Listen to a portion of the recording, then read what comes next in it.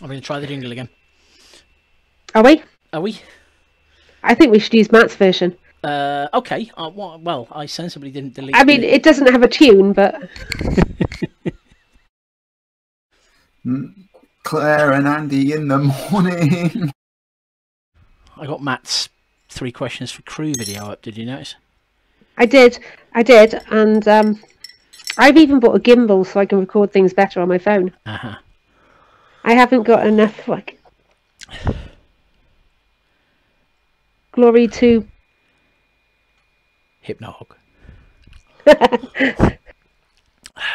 It came up again today. Anyway, so I've gone for very, very, very sweet. what was the traditional PD coffee stain.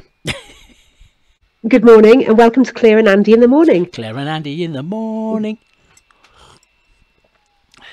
You didn't even try and join in that time, I noticed. I didn't. You didn't count us in. Fair enough. Clare and Andy in the morning. Yeah, now you didn't count us in. So okay, so we both said Clare and Andy in the morning. So, but you're such a video expert. I'm sure you can splice those together somehow. No. Right. I thought that because last time we talked about one of my areas, but this time we should talk about one of yours. What did you have in mind, as if we haven't discussed it? Well, originally I thought we should talk about Winds of War and Winds of Fortune, but I think really if we're talking that, we should just chat plot in general. Okay, fair enough. Where do you want to start? I mean, do you want to start talking about Winds of Fortune and Winds of War, or what plot is, or something? Go on, tell us what plot is then, and why it's important. Oh, okay. Small questions. Is it important, though? I think we could have an entire discussion about whether it's actually important or not. But it's stuff happening. It's stuff happening. For the most part, it's stuff happening because somebody at PD has put some effort into making it happen. So, arguably, elections and the decisions of the Senate and the Synod, the Conclave and the Military Council is plot. The battles are plot. All those eternal audiences that the Conclave puts together are plot. The NPCs the decisions out into the field. Oh, sorry. The decisions aren't plot, though. The decisions are what the players choose to do, but quite often those decisions are in response to plot. Yeah, that's fair, and that's where Winds of Fortune and Winds of War come in. Because we've got quite a few players and a comparatively small team of plot writers and NPCs, what we try and do is front load as much plot as possible prior to the event, which is where Winds of War and Winds of Fortune come in. Winds of War are a hopefully evocative, great word, an evocative write-up of what's happened with the various military campaigns that the Empire's involved in over the previous downtime as a result of the decisions made by the Military Council. And those are usually straightforward, they usually come out quite quickly, and they will often set up the battles that are going to take place during the event, or at least the choices of battles. So they're composed of a sort of beautiful write-up of what happened, and then a boring factual bit, yeah? Kind of. We've recently tried a new thing, which is where we're trying to incorporate the story of why the battles are taking place into the narrative as well. But yes, and at the end there'll be a game information section that will say something like, I don't know, this territory is now 50% under the control of the Empire, or if you were one of the if your military unit supported this battle, here is a special option you might want to take advantage of to get involved with it. Stuff like that. So what happens? I assume Graham gives you a big lump of data. Oh, for Winds of War, there's actually a thing on the wiki somewhere, I think, that goes through what happens with the downtime campaign in Winds of War. I might link it in the description below if I remember. But basically, at the event, the generals discuss and then give orders to their armies. After the event, Graham feeds the orders that the armies have taken into the spreadsheet where we've already got the decisions that the barbarian armies have taken, and then he uses... Yes, so before we leave the field on Friday, before you even know what the generals have decided, you have a conversation, don't you? One of my jobs is to absolutely definitely not know what's going on in the military council. Because Graham is in the military council, he can't avoid that, and because Matt is in so many different places and people talk to him all the time, he will sometimes find out what's going on. But part of my job is to definitely not know what the players are doing. And we'll often have a broad strategic plan for each of the barbarian nations before the event starts, because part of that plays into various things that happen during the event. And then after the event, almost immediately after the event, in fact, we will nail down the orc orders. Yeah, so when you say immediately, you mean within a couple of hours of time out? Within a couple of hours, yeah. Graham and I will generally start on that at about 3:30, 4 o'clock. And once they're all nailed down, Graham tells us what the players are doing, and we have a lot of fun speculating on how it's going to come out. Because obviously, we can't know what the outcomes are going to be. We can guess, but we can't know what the outcomes are going to be until the end of downtime, when the players who've got military units are being able to make the decisions about where they send the military units. So there'll often be, regularly, there'll be one theatre, one campaign where it is close. And it's all going to come down to how many military units turn up there. And then Graham bangs the numbers together. And then he and I have a meeting with a spreadsheet. And we go through each of the campaigns, and he explains what's happened in the numbers. And I ask him a bunch of questions. Like, how big a role did this fortification play? What impact would the orders have had if they'd done something different? That sort of stuff. So I've got a baseline from which to build a Wind of War. And then I go away and do a load of writey stuff, looking at territory write-ups and thinking about armies, and looking at the orders that generals have physically written down to build a narrative up. And then I, over the course of 2 or 3 days, lock myself in a cupboard with a lot of coffee, and I write however many Winds of War we decide we need, usually one per theatre. And then we put them all up over the course, as I say, of a day or so. So, what was the most shocking one you've done? What was the most unexpected outcome? Let me think. I have a soft spot for the sack of Sarvos, when the Grendel armada just turned up in Sarvos and invaded it. The Druge invasion of Zenith is one that surprised me a bit. Well, not surprised me a bit, but that was designed to be shocking. There was a fascinating Wind of War early on, in which a Dornish army ran the entire length of the Empire to help a Brass Coast Empire fight the Lysambrian Orcs. That was a lot of fun. And the Black Thorns. There was a whole period of time where trying to work out what the Black Thorns were going to be doing each event was a challenge. And occasionally they'd be in Hordaland. Oh, was when they head further and further off into... Yeah, where they headed further off. So we had some nice stuff actually with a couple of new player groups whose entry into play an Empire involved that.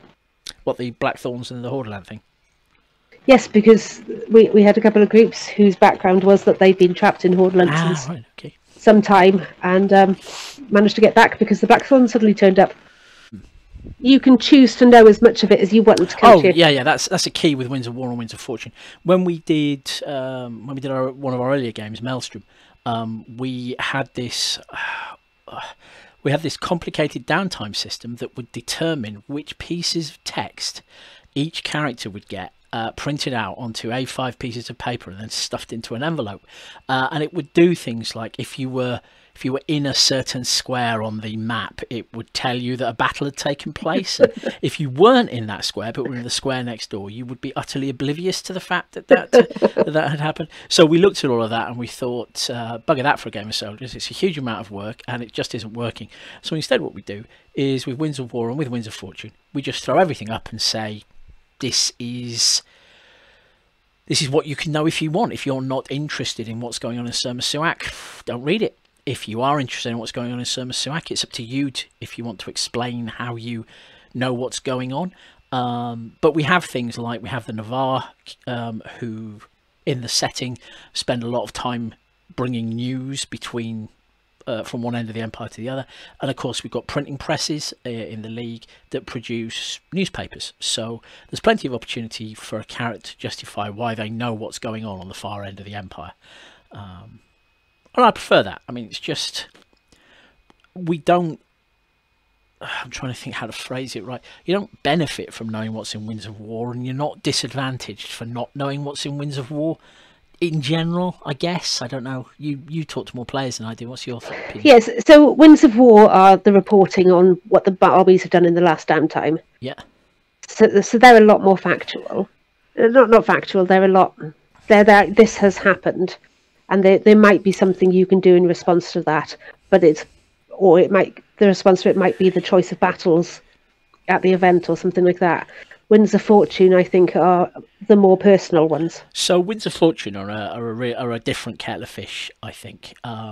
Each Wind of Fortune sets up something that is happening in the game world, and it will usually start with a nice piece of flavour text.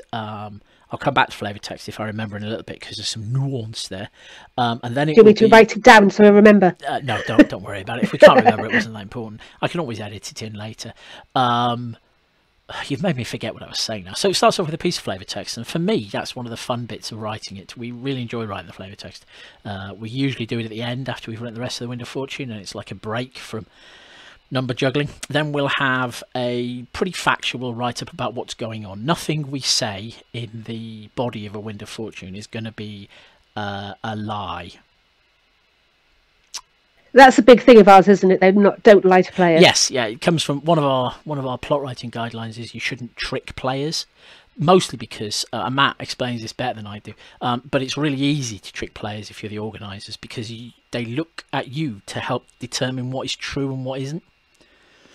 Matt tells a story about NPCs claiming the sky is green and players having to find refs to check, because perhaps the sky is green because an NPC has said it is. But anyway, so it's reasonably truthful, and what it'll do is it'll set up a situation, or it will report on something that's going on, and then usually we'll lay out a couple of obvious steps that people could take to interact with this, to deal with it. So for example, we might say a really straightforward, some of the earliest Winds of Fortune were very much in this sort of vein.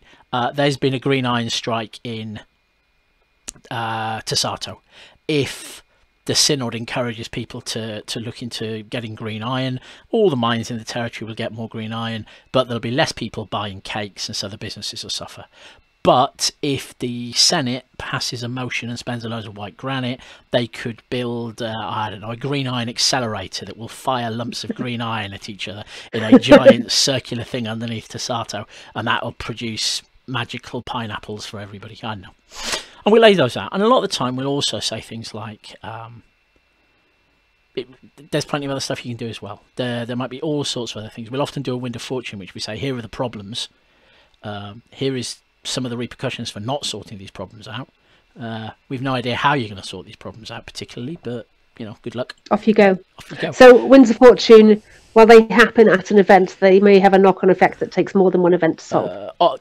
Yes, we've regularly had sort of Wind of Fortune arcs kind of thing, and that it's interesting. We often use Winds of Fortune to frame our ongoing plots. So some obvious examples are a plot writer came to us with an idea for a red star. The red star plot, in which there was this new red star in the sky, and the sky is very important to some of our magicians, and so on and so forth. And over the course of a year, this red star got closer, and then it went full on comet in Moominland. And suddenly, instead of it just making people feel a bit weird and being ominous, it's going to slam into the Empire and cause devastating damage in Varushka unless something is done about it. And then there was a lot of politics, and it was nudged off course by Imperial magicians, and it slammed somewhere else, and things happened, and there was politics. And basically, this Wind of Fortune is like the scaffolding that we're building a specific plot along. So our plot writer was busy running stuff on the field about observatories and people being influenced by the star, and we were supporting that with our Wind of Fortune. And anybody who read that Wind of Fortune could know as much or as little as they wanted about that, and at the same time it was reasonably legitimate to just turn up with no idea what was going on and simply ask people, what's with this red star thing. That's what I like about Winds of Fortune in particular. It applies to Winds of War too, but less so, I think, is that if you're a new player, you can pick a Wind of Fortune and make it your thing to find out about at the event. Yeah. We tag them these days, and we do our level best to make those tags relevant. We'll often tag them by a nation or a specific group of people, or in rare cases, a specific person who ought to pay attention to it. So one of the things you can do is, instead of reading, I mean, I do a word count after every event, and between us we write a small novel every event. But nobody needs to read all of that, apart from obviously me and Matt, because we have to write it. But you can just scroll down the list on the Winds of Fortune page, looking for example, Varushka. If you're Varushkan, look for the Winds of Fortune that are tagged Varushka, and then have a skim on them and see if they're in any way of interest to you. And we'll do the same thing. So they go up on the website about 2 to 3 weeks before an event. It can vary. A lot will depend on what else is going on at the same time. But our aim is to try and get them all up and finished at the latest the week before the event. We're not always successful with that, unfortunately, but we try. But they will go up. They will go up over a period of time. So we don't just put 20,000 words up in one. And when they go up, we put a notification on the Facebook group, don't we? Yes, it's one of the things that, for me particularly, builds a bit of hype running into the event. We put all the Winds of Fortune up, Winds of War up over usually a day, perhaps 2 days. And we'll accompany that with posts to our Facebook page using photos of people from the events fighting. And that's often really nice, and I will do my level best to put them up in an order that creates maximum drama and nail biting. Because there's usually one, isn't there, that everybody is looking forward to. There is usually one that is like, we need to know what happened here. I'm not quite that cynical. We will often reverse expectation by putting up the one everybody cares about first and getting it out of the way. But we view them as a way to help people get their enthusiasm up for the event that's coming. Even the bad ones aren't designed to make players feel bad. They're designed to make players feel angry at the enemy, so that they want to get out there and get them beaten. So by bad, you mean bad outcome for the Empire? Yeah, bad outcome for the Empire. I'm one of those horrible people who doesn't think there's any bad outcomes as long as there's drama and things to care about, things to do. Yeah. LARP is about legitimately being allowed to make and revel in your bad life choices. And then then we'll start with Winds of Fortune. We'll trickle them out, and we'll often have a vague plan about the order to get them put up in, and there'll be a theme to it, but it's not anywhere near as tight as Winds of War is, and they'll go up over a period of time. And then these days they normally start with the Wind of Fortune that's about the plenipotentiary meetings that the Archmages have arranged with certain Eternals. A plenipotentiary is one of the abilities the Archmages have. Yes. Which is that they can send a message to a specific Eternal in their realm. Yes. And they will get a response. They will get a response. Sometimes the response is up yours, but they will get a response, and we will always put those responses up in our Wind of Fortune. And that's, interestingly, actually thinking about the Archmage. The Archmage is an example of one of our approaches to plot. So we commit every event to providing 6 discrete pieces of plot that will be aimed at the Magicians of the Empire. And what form those plots take is determined by the Archmages, effectively. So if there's a plot going on with Lofir, for example, this is something that's happened in play, the Archmage can communicate with Lofir at the previous event and say, we want to talk face to face about what's going on in Rykos. And then at the next event, we will run an encounter with Lofir or a representative of Lofir, usually, sometimes not, but usually, in which the Archmage and the people that they've pulled together will get a chance to roleplay about that. But if there's simultaneously a plot going on with Yornagra or Hurrah, then we intentionally create a circumstance where the Spring Archmage's ability is partly going to determine how those plots unfold. And we leave it up to that Archmage to determine which Eternal they think is the most important to speak to at any given point.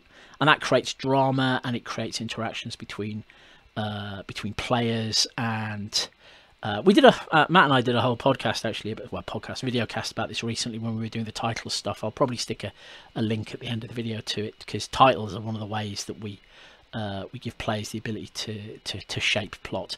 Anyway, we'll do Winds of Fortune, and we'll have some that are that are common. So I mentioned trade winds, which would be this is what's going on with the foreign nations, for example. And we'll usually end up with the last wind of fortune will probably be the winds of magic. The winds of magic.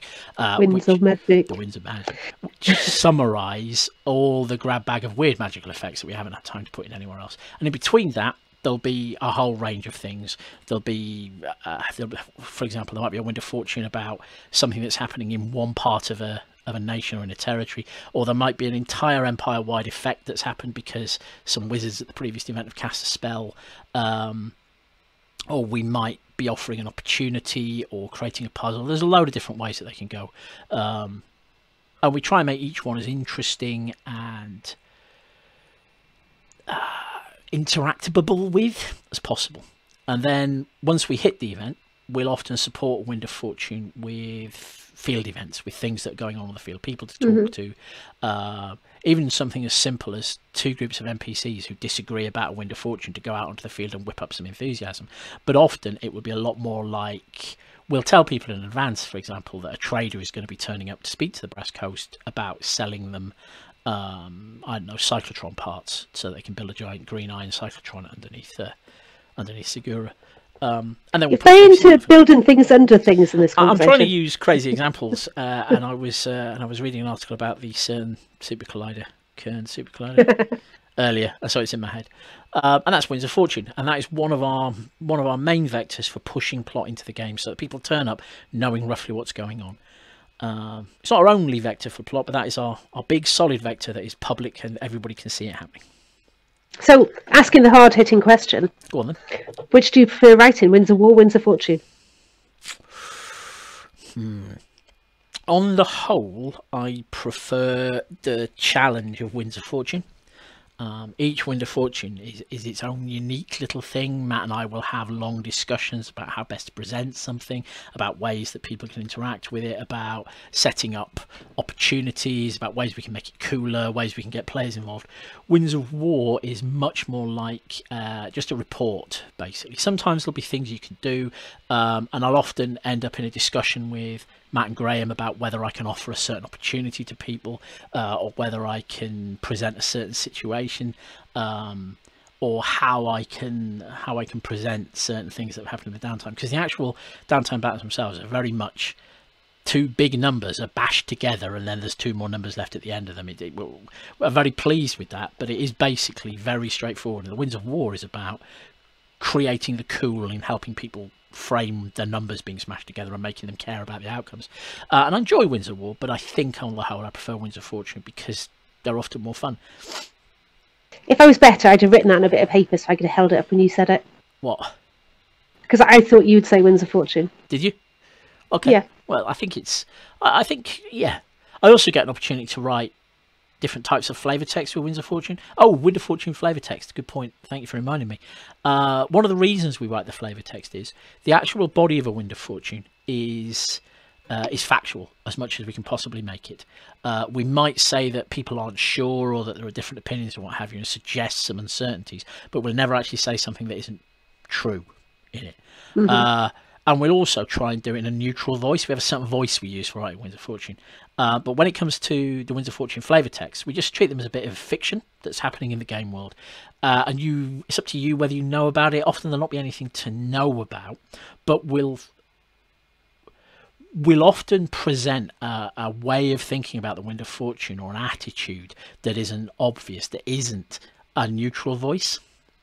So we'll present one of my favourite Winds of Fortune flavour text has a Wintermark dad telling his son that the way of virtue isn't important, and we could never do that in the body text of a Wind of Fortune. But that is an attitude that I think is interesting to explore if you're from Wintermark, who have a previous religion to the way. And so we can put that in a flavour text because it's just a story. It's not saying you should feel like this. It's saying here is a thing that you could. Yeah, you always put like a cut scene in, don't you, where you go to a village in the marches where they're talking about how it affects them locally. Yep. Or one Matt did, I remember, that was very similar.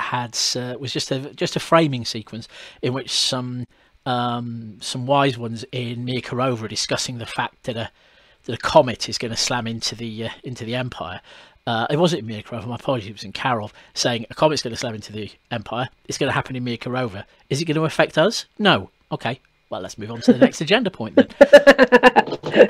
And there'll often be a bit of subtext. So that one was about pointing out to people that this was not an end of the world scenario. This was going to be bad for the people of Mirkarova and could be bad for the Empire as a whole because Mirkarova is a wealthy territory. But if you lived in the territory next door, it wasn't going to directly affect you at all. So it's perfectly legitimate for you to say, what has Mirkarova done for us recently?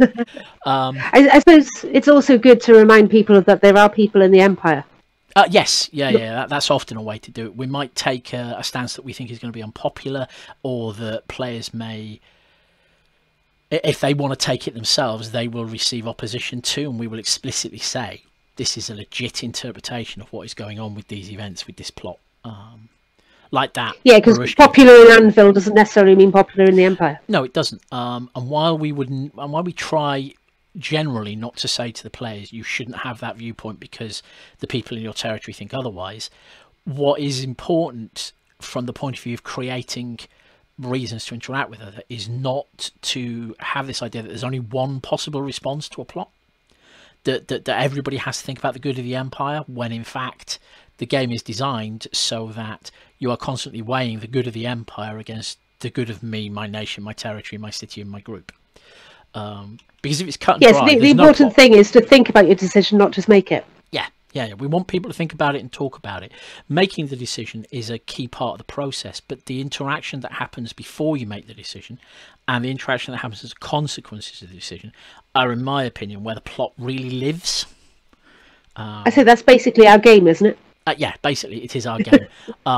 And sometimes that means that a plot falls on its arse. We've had so many things that we've tried to do or that we've put forward that have failed, either because players don't care about them, or because the players who do care about them decide to do something else or get talked out of it, or because an NPC meets the wrong people, or in one case because an NPC is killed 5 minutes after walking onto the field in a misunderstanding. And that's just one of the things that happens. If you want cool, I'm going to use a buzzword and say emergent narrative, which is basically what we're aiming for. We want stories that happen because all sorts of lots and lots of different things, players, events, stories, everything are slamming together and bouncing off each other and making a story happen in play rather than having a story in advance that we want to tell. It's been a lot of me talking. What are you talking about? I find it really interesting because plot writing isn't one of my strengths. I like watching the stories happen. So I like seeing how everything interacts and how everything builds, and I love the fact that I think you genuinely can change what's happening as a player. I do think your actions have consequences. So there's the Red Comet plot actually that I mentioned earlier is an example of things. We put into the hands of the players a definite guaranteed ritual that meant that they could determine where that comet hit. And there was a plot that went with that that suggested a certain outcome could happen. But because of the way we designed it, they could have dropped that comet anywhere in the Empire, basically, if they really wanted to. They could even have dropped it in a couple of places that weren't technically in the Empire and contained enemy armies. And we worked out very roughly what would happen if that happened. And then we just left the players do it. I know there was a movement with that comet to see what happened if you dropped it on a Valorn. Would it kill the Valorn? And we were fascinated behind the hedge to see where that comet was eventually going to go, because what we do is we'd never put in something like that comet is going to slam into the Empire if we weren't happy for it to slam into anywhere it could. If we weren't going to be happy about players dropping it on a Valorn or an army or something, we would never have given them the explicit lever that let them do it. Yeah, you can't put it out there and then go, oh, but not that. And that's not to say that they couldn't come up with something of their own, but we judge that on its merits. We tend not to put something in that we think will destroy the game, because I need games off Steam. Yeah, but yeah. So that is plot kind of. I've rambled a lot. So what do you tell people in the new player meeting? Honestly, we don't talk about plot much. Okay. We probably should. I'm aware from the surveys we've done that not as many new players as I'd like to are aware of Winds of War, Winds of Fortune before they come. Yep. So promoting those is something that I need to work harder on in the future.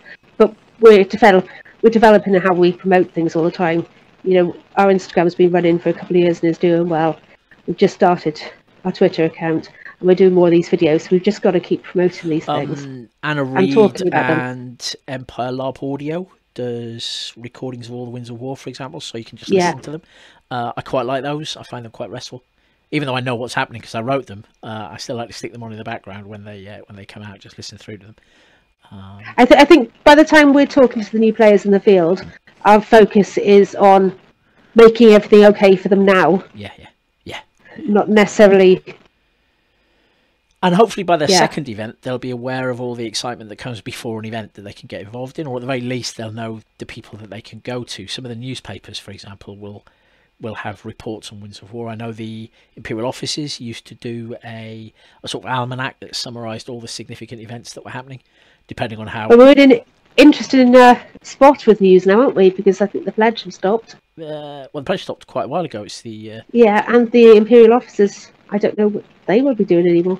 Yeah, but I read the Oathright. I get all my news from the Oathright, so... If the Oathright... You've been paid to say that. I was going to say, thank you. But no, I was going to say, if the Oathright wants to sponsor me in any way, I'll definitely mention you in future videos as well. What I particularly like about the papers and the Synod and the Senate is those are physical copies of something that you can, well, not with the stuff that's in the hub, but you can sit down and read and digest to yourself. Yeah. You don't have to do it on the spot. While we talked about Facebook, all of the Winds of Fortune and Winds of War will be on the wiki. They are reasonably easy to find. You just navigate to recent history. There's usually a sidebar link in them. Yeah. Yes, you're right. Yes, and they can be a fun thing to read while you're on your way to the event. Assuming you're not driving, don't read and drive. No, we've got audio for that. Yes, we do, but we don't have audio on Winds of Fortune because there's just so many of them. Yes. And it's just unrealistic to try and get them all recorded, particularly as we are terrible at getting them all out in plenty of time. But part of me doesn't want to get them out too early. Like I say, they're about... We did some nice stuff last time, didn't we, where we actually got the audio up slightly before some of the Winds of War. Yeah, that's true. Yes, because we were able to send the Winds of War out to Anna, I think. Yeah, it was Anna. But the writing on those is very different. The Winds of War all get written in one go. Whereas we will write a Wind of Fortune, then we will usually publish it so that it's off our desk. We should probably do one of these Clare and Andy in the morning things about backgrounds, you know. Yeah, we should do. They're not really... Also, I think it's interesting that we were going to do this one about plot because you thought Winds of War and Winds of Fortune wasn't a big enough topic. Yeah, but it mostly just consisted of me talking about Winds of War and Winds of Fortune, how I write them. It's less a Clare and Andy in the morning and more a Clare interviews Andy about writing Winds of War and Winds of Fortune. Every time I try and make you do some talking, you just dodge it. Yeah. It's guilt about not having done my 3 questions yet. Yeah, well, less said about that, the better. Even Matt's done his now. I know. So what's your favourite bit of plot that you've seen? Sort of content, organizer-generated versus user-generated content. I think early on, everything that happened with the Crown of the Three Tiers in Wintermark. Oh, yeah. That led to some beautiful, beautiful scenes. And obviously, the orcs getting the Scarsend. Yes, yeah, it comes off as a direct consequence of that. Was fantastic. And there were so many layers to why that was fantastic.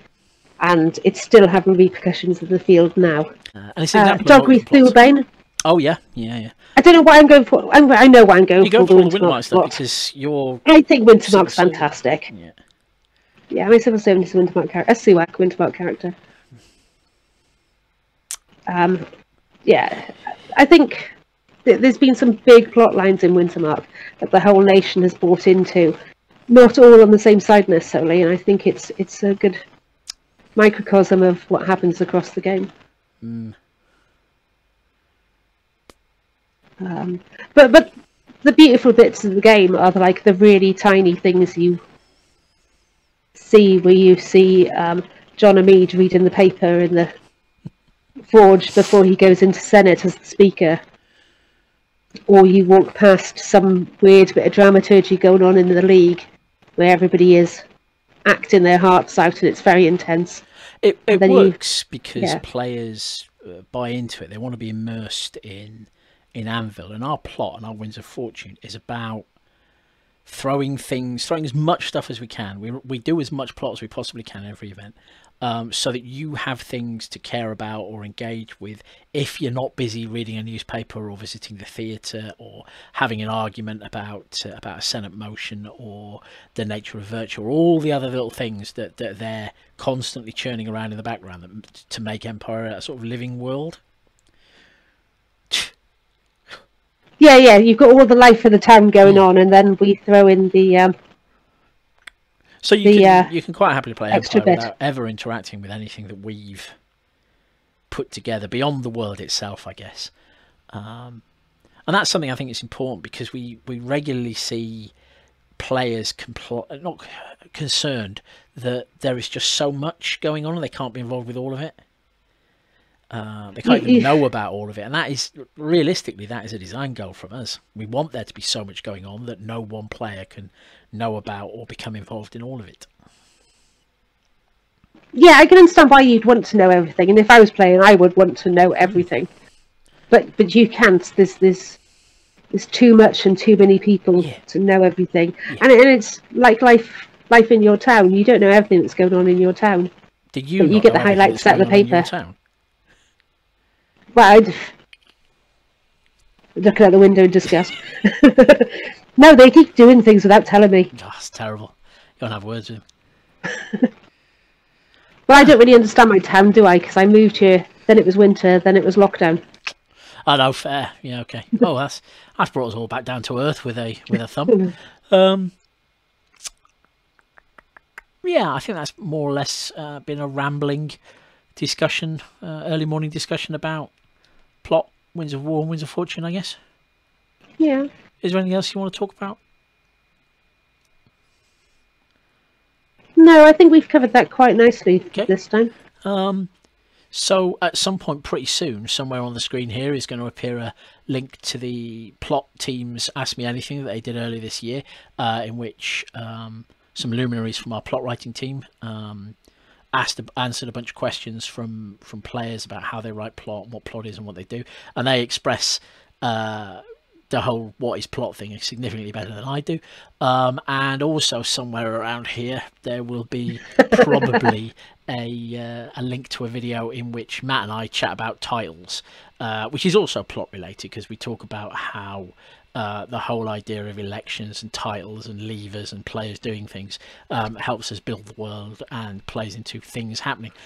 There's probably a subscription button down there that you should click, because I don't know what the subscription button does actually. It means that you get notifications when we post a new video. Great. And there's a bell. So at the end of the last video I said I should remind people to ring the bell. I think the bell is the notifications. All right, okay, well, fine. Well, just click everything, basically. Cause you're meant to say like, subscribe. Like, subscribe. Follow. Like, subscribe, follow, share. No? Yeah, okay. That'll do. You can tell we are not good at this. We are not good at this at all. And we've also got things, I mean, Claire mentioned the 3 questions videos earlier. We're planning to do more video content, just so that you've got something to remind you about how great Empire is in the coming months before we can run again. Right, so that's just covered everything. Excellent. We should wave at the camera for a few seconds. And do you want to try the jingle again?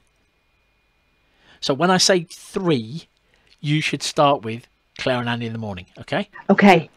1, 2, 3. Clare and Andy in the morning. Yeah, we're getting better. Awful. We're getting better. We were both in roughly the same time scale there. So anyway, let's wave so I can cut it. Bye-bye, bye-bye. See you next time. Bye-bye. Bye.